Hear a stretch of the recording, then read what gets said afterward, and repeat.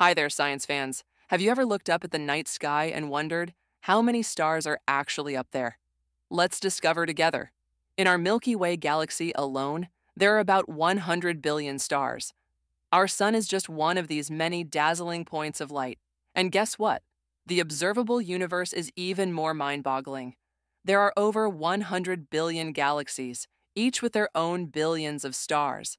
Some scientists even estimate there are about 1 septillion stars in the entire universe. Each star tells a story of creation, time, and space.